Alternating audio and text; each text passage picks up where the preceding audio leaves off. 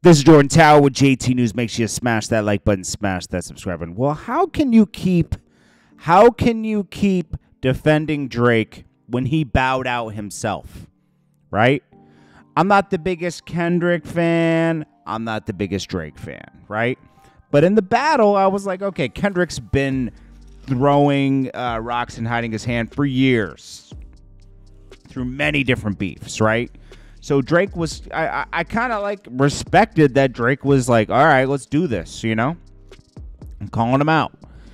And I believe Kendrick's first couple disses weren't that great until, but certain things he was saying was psychological warfare, you know? Like, I don't think Drake was playing enough psychological warfare with Kendrick Lamar, or Kendrick Lamar just wasn't listening to anything, because it seemed like he just he would incorporate a couple things into these tracks to make it look like he listened to them. But anyways, Drake waved the white flag on the Heart Part 6, right? So it's like, how can you still call this guy, yo, he's a genius? If you Google the movie One Trick Pony, this comes up, and it's a movie, you know, it's like with Paul Simon, and they link it to the Kendrick beef. I mean, who cares at this point? It doesn't matter if, like, Drake is linking this to the Kendrick beef and what the movie was about and all that stuff. It doesn't matter. An aging rock star trying to put together a new album in the face of indifferent record label and talentless producer. At the same time, he's struggling to save his failing marriage. He's trying to, this is still a diss towards Kendrick. It's like, stop, Drake. Move on. You lost. Leave it alone. You waved the white flag, bro. This is the second time you've done that. So I'm just like, Drake's just like, you know, he's dropped some hits here and there. He's good at what he does. And that's it. And Kendrick was more war ready than he was in this battle. It's just a fact. Foxy Brown. So she could play a major role in Keefe D's murder trial for the alleged killing of Tupac. How? She could end up taking the stand. In Keefe D's memoir, okay.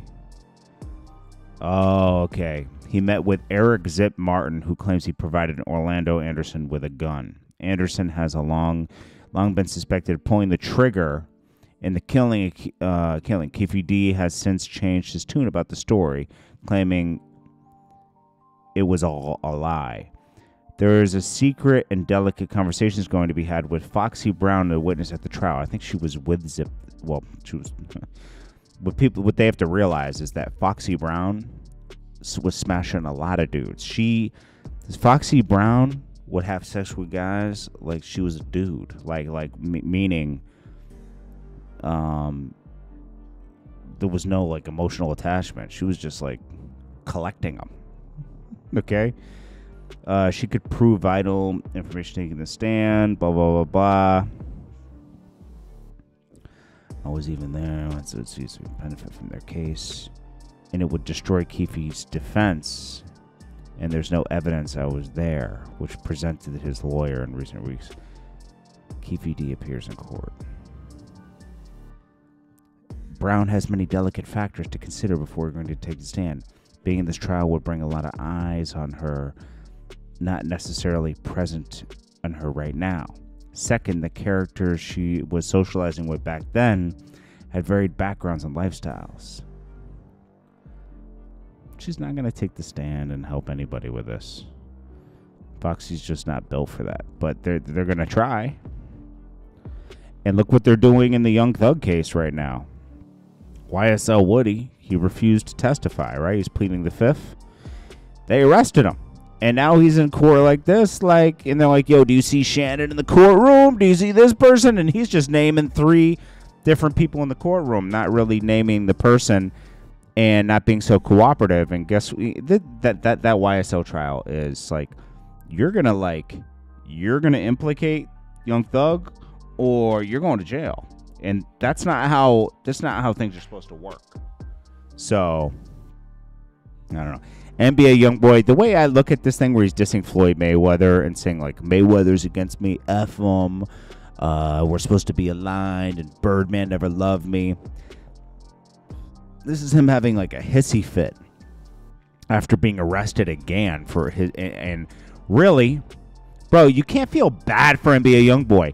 He's had 30 million chances. He got off on a drive-by shooting when he was younger. That would have been a wake-up call for most. No, he continued to do stuff, right?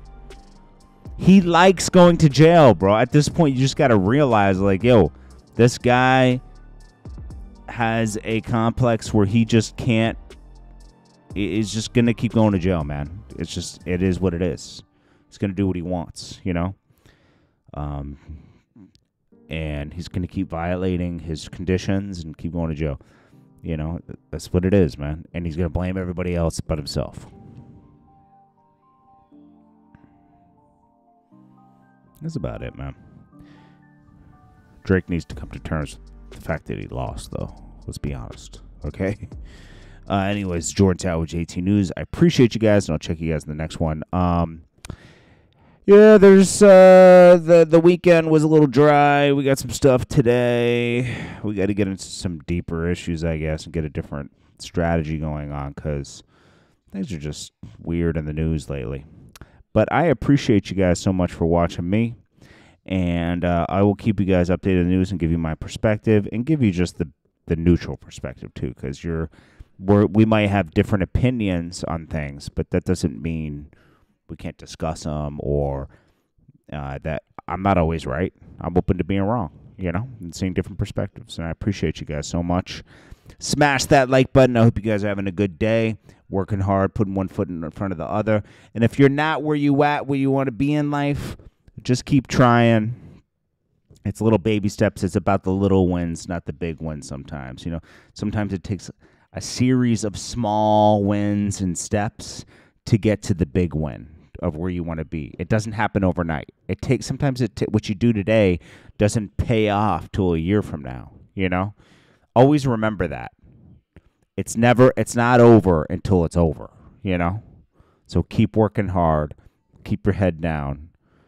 And I know it's rough times now. Things are very expensive. I feel it too, trust me, okay? Things are like double. It feels like everything's double. Electric bills, insurance, housing prices. It feels like if I didn't own a house, I feel like I'm stuck in my house right now.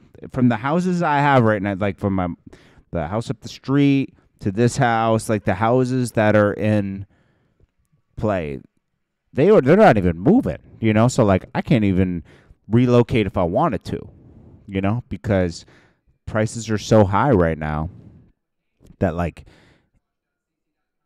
I don't know. It's crazy. You know, you can sell these and move to another one, but like, you know, interest rates are high. It's just crazy. You're kind of stuck right now, and we got to get through this. So I appreciate you all. I'm feeling it too, and I appreciate you all so much, man. You don't even know. Thank you. Peace.